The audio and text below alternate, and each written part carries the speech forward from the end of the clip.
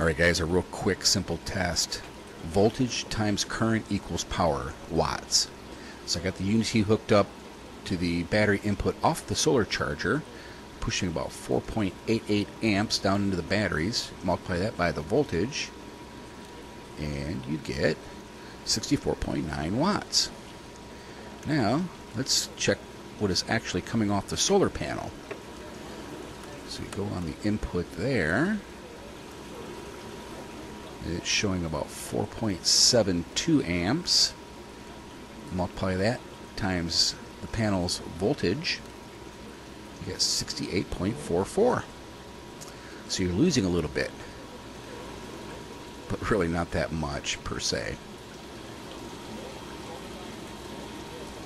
And here it is hunting around for its maximum power point tracking, which is really cool. It does it every minute. So I've seen some reviewers really mess up this test and will mislead you. You want to keep your solar readings on one side and battery readings on the other side to get your true power readings.